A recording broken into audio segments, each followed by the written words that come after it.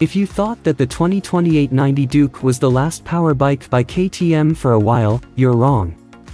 The Austrian-based motorcycle manufacturer was spotted testing the new 990 Duke. The teaser shots reveal a larger motorbike that brings more power and capacity. It also sports several modifications that enhance its visual and technical features. Now, the KTM 990 Duke is expected to get a heavily revised version of the 890 Duke's engine. There is no confirmed information about its power figures, but it will surely come with a performance bump compared to the 890. However, we can see that KTM has made minor changes to accommodate the engine, and has also added a new swing arm to the mix.